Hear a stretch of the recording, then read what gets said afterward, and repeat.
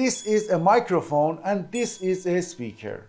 One of the most interesting things in electronics is to understand how they can work together to reproduce a sound and make it louder, something like a megaphone. In a very simple diagram of such a circuit, there is at least one transistor. Two transistor diagrams work much better though. Transistors makes it possible to amplify current or voltage, although transistors make the circuit ambiguous. Don't worry, in this video I'm gonna teach you this diagram step by step, and I guarantee that after watching this video you will completely understand how these transistors and other stuff on this diagram works, and also this circuit will work for you either. You are gonna understand every single component on this diagram.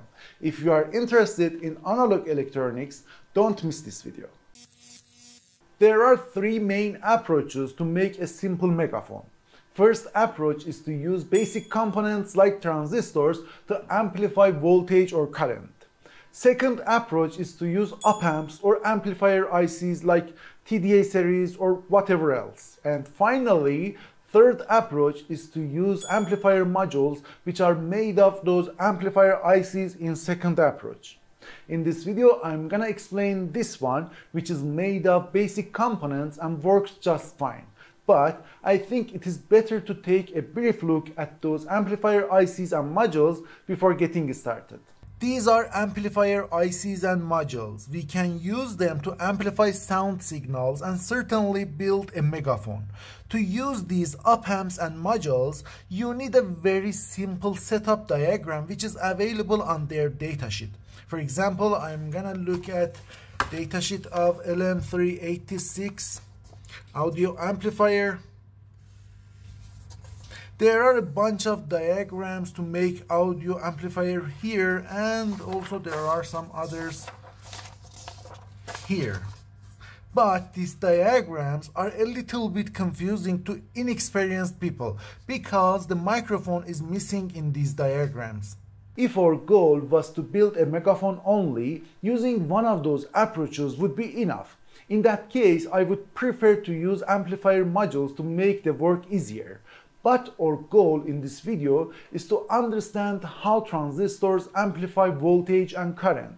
Because of that, I am going to explain first approach and I will skip amplifier ICs and modules.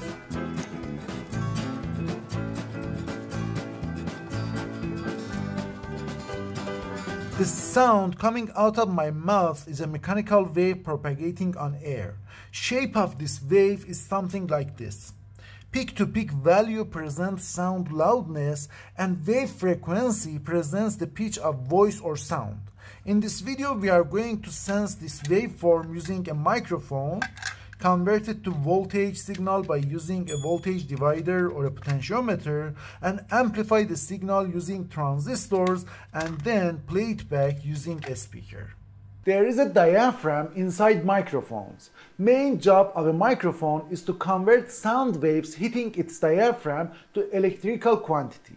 Also, there is a diaphragm on speakers. Main job of a speaker is to vibrate that diaphragm to make loud sounds according to electrical signals we apply to its terminals. This is a speaker, a two-terminal device. Its job is to produce sounds. I'm gonna apply voltage to its terminals to see how it produces sounds. But you may ask, how much voltage can I apply to a speaker? It differs from a speaker to a speaker. You have to look at its back and see its parameters. For this one, power is a quarter and resistance is 16 ohm.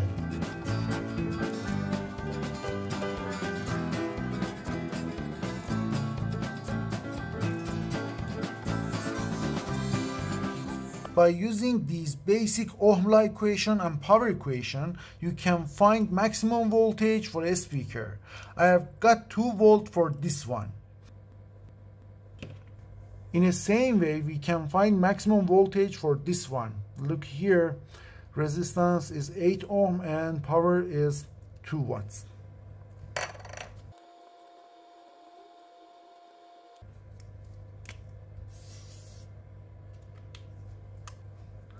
I have got 4 volts for this one.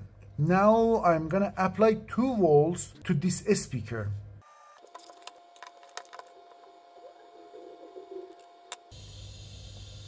You see, this device needs voltage to produce sound and it draws current. This is key point we will refer later in this video. For now, I have to say that this noise sound coming out of the speaker is because of existence of noise on this portable power supply. To make meaningful sounds, we need to apply meaningful sound signals to these terminals. If I test this speaker with a low noise bench PSU, the noise will disappear.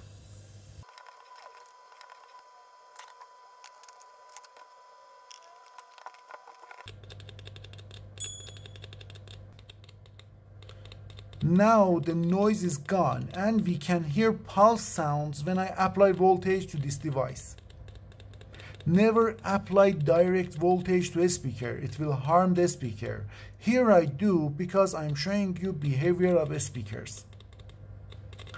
Look here, it draws about 110 milliamps, which is quite normal.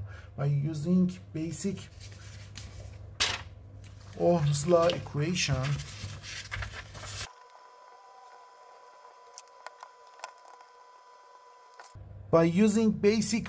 equation, you can calculate current and compare it to real current the speaker draws. The difference is because of existence of resistance of wires and probes in series with the speaker. First step to make a megaphone is to convert mechanical sound waves coming out of my mouth to electrical quantity. Microphones do that. Microphones convert mechanical sound waves to resistance. These microphones have basic resistance on their terminal. Let me measure it using my LCR meter. If somebody speaks to the mic, resistance between its terminals changes. But this change is not high enough and also they are very fast. Because of that, they aren't visible here on LCR meter. It is changing a little bit. I mean, when you speak to the microphone, this diaphragm here, I hope you can see it.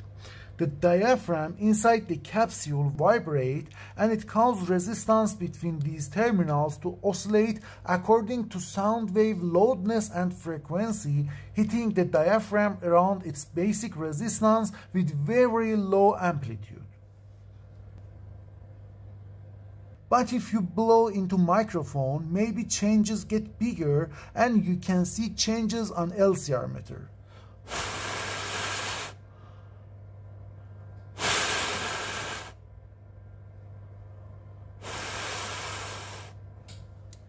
Never ever blow into a microphone because it will harm the diaphragm. I do because I am showing you this effect. You can find full explanation about capacitive microphones in my previous video. There is a link to that video in description. Microphones convert mechanical sound waves to resistance, which is useless because we can't amplify resistance. We have to set up a simple voltage divider circuit to present that resistance changes in form of voltage signal. After that, we will be able to amplify that voltage signal. How to do that? It's easy.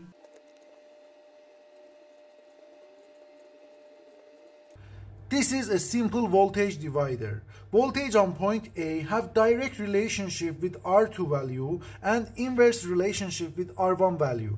We can replace either R1 or R2 with a microphone, then voltage change on point A will present the resistance change on microphone's terminals and eventually it will present the sound wave in the environment. These microphones have polarity. If you look attentively to its terminals, you can find these traces connecting one of its terminals to aluminum body. This terminal, which is connected to aluminum body, is negative or ground.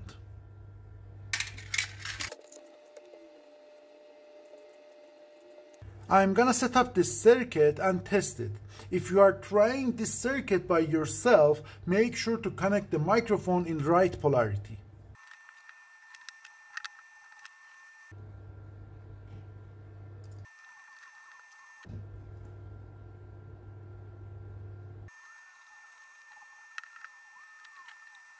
This yellow signal shows voltage on point A. It is combination of a DC value and the sound signal. When I speak to the microphone, nothing seems to happen because sound signal amplitude is very small, so it is not visible. But when I blow into the microphone, you can see these waves here. You may ask why I use 2.2K resistor here. Good question. To be honest, I have to say that there would be no significant difference if I used other values, because using other values, for example 1K, 4.7K or even 10K, affect mostly the DC part of the signal, and its effect on voice signal is negligible. You may know that in next steps we will remove DC part of the signal. DC part of the signal is not important to us in this application, but due to my experience, choosing values close to microphone's basic value is an easy option. Here I use 2.2K resistor because it is close to 2.4K basic resistance of the microphone.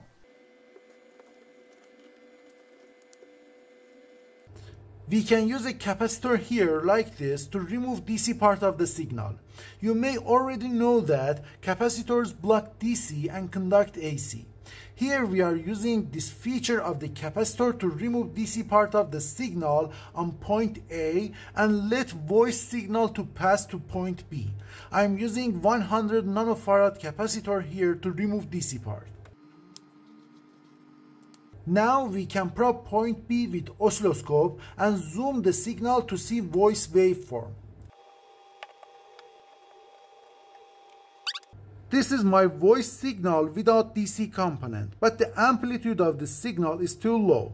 Look here, volt div is 100 millivolts.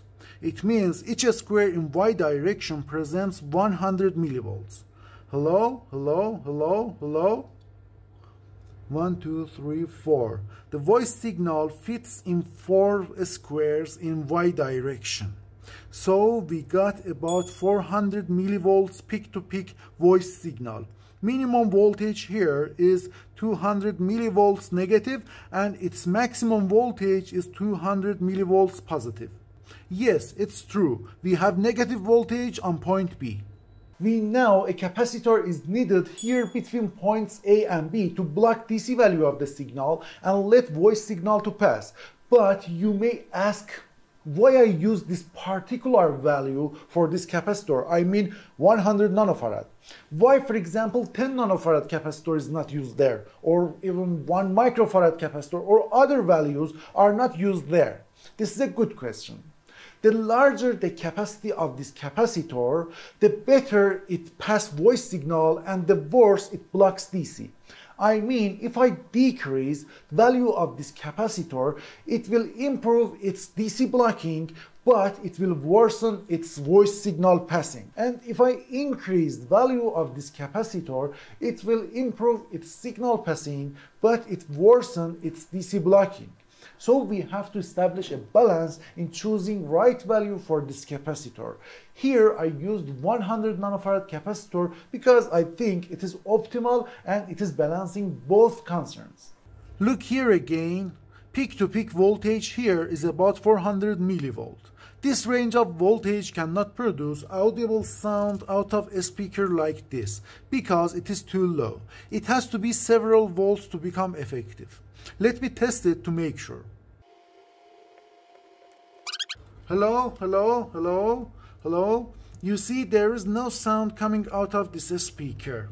When I connect the speaker to point B, it causes the signal on point B to disappear. When I disconnect the speaker from point B, my voice signal comes back to point B, and when I connect it again to point B, it causes the signal to disappear. This is because this speaker acts like a resistor, a 16 ohm resistor, and Imagine you connect a resistor here.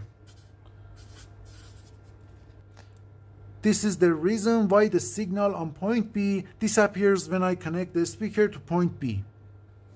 Now, what we have to do? Yes, it is time to amplify this tiny voltage signal.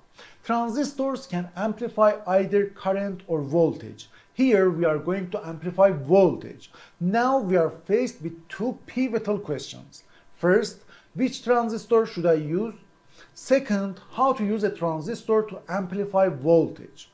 There are so many options available. We can use almost every BJT transistor to amplify audio signals, but it is better to use a transistor which is made for this purpose.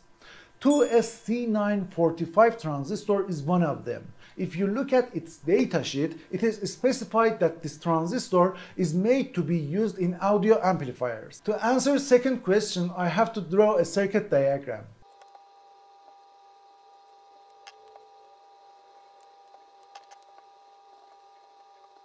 First thing you may think about is to connect point B on this diagram to base terminal of a transistor. It is somehow true, but it is not enough and it will not work at all, because whole signal here is under 0.6 volt. The signal here is between 0.2 volt negative and 0.2 volt positive. The transistor here is off when base voltage is under 0.6 volt. Let's look again to its datasheet. We have a graph here which is showing base voltage relationship with collector current. I have printed this graph on this paper. For base voltages under 0.6 volt here, the collector current is about 0. And for voltages more than 0.8 volt, the transistor is saturated. I mean, it is completely on and the collector current is approximately constant. But for voltages between 0.6 volt and 0.8 volt, it is acting linear. Look here, acting linear and amplifying collector current. Now we have two things to do. First one is to shift audio signal from this range to this range, and second one is to convert amplified collector current to voltage to get amplified voltage. To shift voltage range, we can use bias resistors. Even though it seems enigmatic, it is super simple. We have already did it in this video to overcome CFL bulb's noise. There is a link to that video in description. Now I'm gonna explain bias resistors again from another point of view. These two resistors are bias resistors. Actually, bias resistors add a constant voltage to a point in circuit. Here we need to keep voltage on base terminal around 0.7 volt using bias resistors. I call it bias voltage. Next step is to connect point B to this point. By doing this, bias voltage and voice signal coming from this capacitor will be added together. Eventually, voltage on base terminal will be between 0.6 volt and 0.8 volt, and finally, by referring to this graph, we can find out current on collector will be between 0 and 100 milliamps. This is exactly what we need. You may think there is a mistake. Let's do a simple calculation.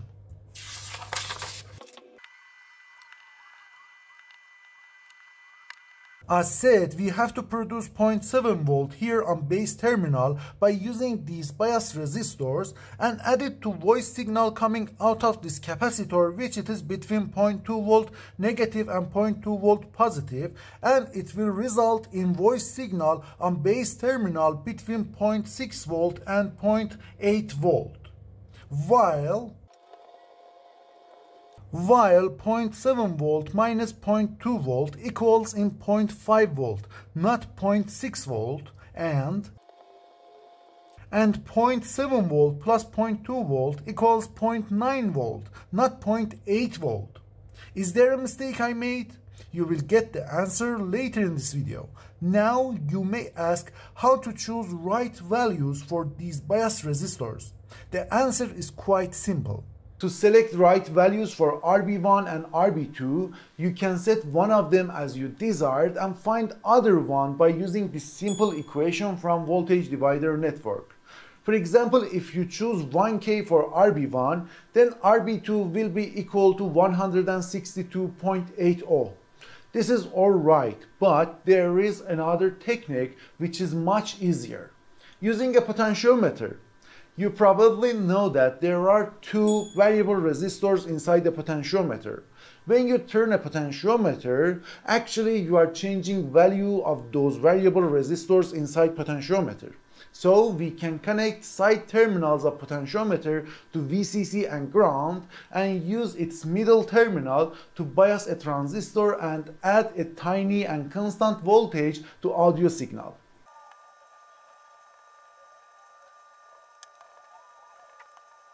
Here like this, you can use a potentiometer to bias a transistor and keep it on active region of operation. By doing this, the transistor is always on middle of active region, and by applying sound signal here, voltage on base pin will vibrate around 0.7 volt, and then current on collector will vibrate between 0 and 100 milliamp. Last thing to do is to convert collector current to voltage. It is easy, just put a resistor here like this 1K resistor. When current goes through the resistor, voltage related to current will appear across the resistor. Even though the amplified signal here on point C is inverted, it is quite fine to use. Now it is time to set up this circuit and bias the transistor.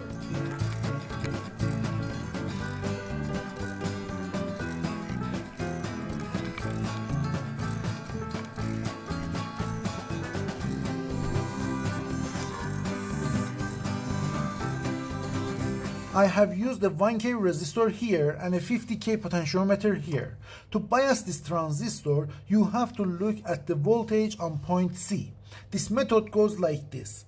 You have to turn the potentiometer clockwise and counterclockwise and find minimum and maximum voltages for point C. In this case and in this diagram, maximum voltage is equal to VCC and minimum voltage is equal to 0 volt. But you may find other voltages, for example 4 volt and 0 volt. After that, you have to turn the potentiometer to adjust the voltage on point C on average voltage of maximum and minimum. For example, if you find 4 and 0 volt, you have to turn this potentiometer to set the voltage on point C on 2 volt, and then it is ready to continue. Look here, minimum voltage is about 0 volt and the maximum voltage is about 5.1 volt. So I have to adjust voltage on point C using this potentiometer to become average value about 2.6 volt or 2.5 volt. I have to say that when you are turning the potentiometer, the voltage on point C will stay on 0 or maximum voltage. Don't worry, it is quite normal. You have to search for turning point, and on that point you have to turn the potentiometer carefully to find the exact point which sets voltage on point C at 2.5 volt. You may ask why I used 50K potentiometer there. What will happen if somebody use other values, for example 10K or 100K? Actually, there is not a huge difference between these values in this case, but you have to keep in mind. Potentiometers add DC values to signal, but they scale down the signal either. By decreasing value of potentiometer, effect and mastery of bias voltage on signal will increase and it will scale down the signal much more. For example, a 10K potentiometer will scale down the signal much more than a 50K potentiometer. On the other hand, by increasing potentiometer value, effect of other things like noise on point C will increase. So we have to establish a balance in choosing optimal value for this potentiometer. Here I have used 50K provisionally. I will change it later. Note that scaling down is not bad all the time. Here I have to choose a potentiometer value to scale down this range to this range beside adding DC value. Potentiometer value is the reason why 0.7 volt plus 0.2 volt equals 0.8 volt, not 0.9 volt.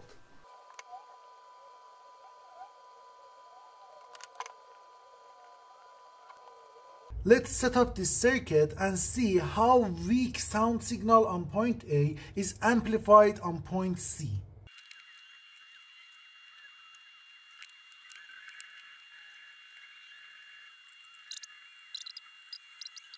Look here, these noises are because of low quality of output voltage in my pocket-sized power supply. I'm gonna switch this power supply with bench lab linear power supply. Now those noises are gone. Look here again. When I talk into microphone, my voice signal appears here and the amplified signal appears here. You can see both signals on oscilloscope.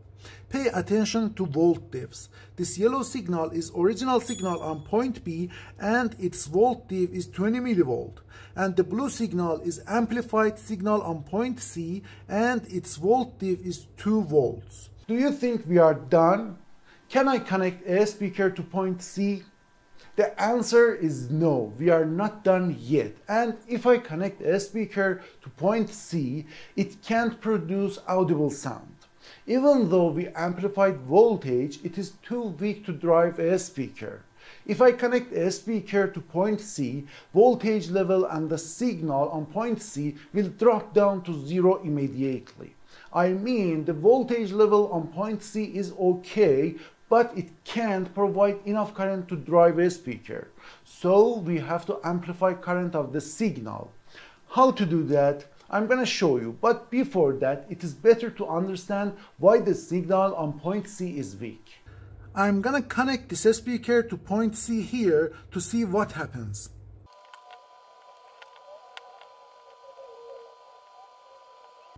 Look here, when I connect the speaker to point C, the amplified signal on point C disappears. And when I disconnect the speaker from point C, the amplified signal comes back to point C again.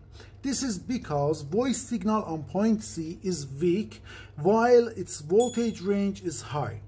Now we are going to know why voltage signal on point C is weak. The signal here is weak because of this 1K resistor. This resistor restricts the amount of current flowing to the speaker. Most simple method to make this signal stronger is to decrease value of this resistor. For example, you can use 100 ohm instead of 1K. This is most simple method, but this method have many disadvantages.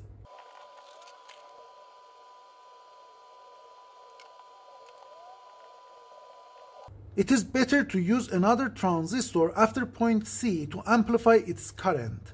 This structure forces this transistor to keep a tiny and constant voltage on base emitter junction.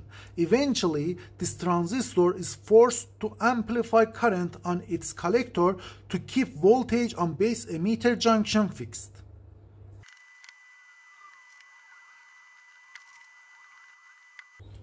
Now my voice is coming out of this speaker here, and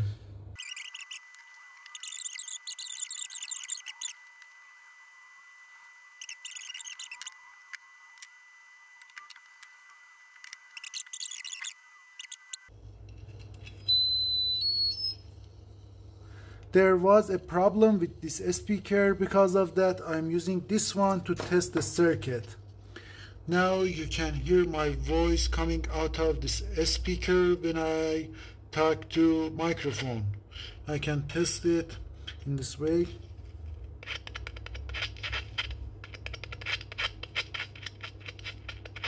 You can hear the sound when I blow into microphone.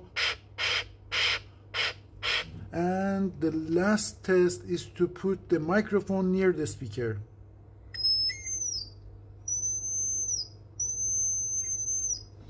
the voice coming out of the speaker is completely fine, clear and loud, and it is amazing. I know you have many questions about this current amplifier. What it means, how a transistor can amplify current, why did you set up a transistor like that, and so many other questions about this current amplifier. I have explained the idea behind this current amplifier in a separate video. In that video, we have a variable and weak voltage, and we have to amplify its current to control a speed of a DC motor. The video is here in this card, and also there is a link to that video in description. You can watch that video to fully understand the idea behind this current amplifier. So this video is ending, but there are two critical points I have to say before saying goodbye. Both points are related to VCC voltage.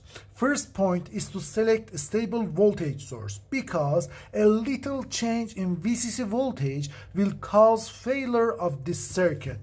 The reason is this bias potentiometer.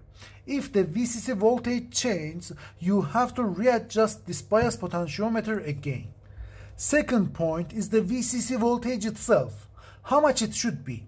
2 volts, 4 volts, 5 volts, 10 volts, how much? It depends on many parameters, but one of the most important parameters to select the right VCC voltage in this circuit is the speaker.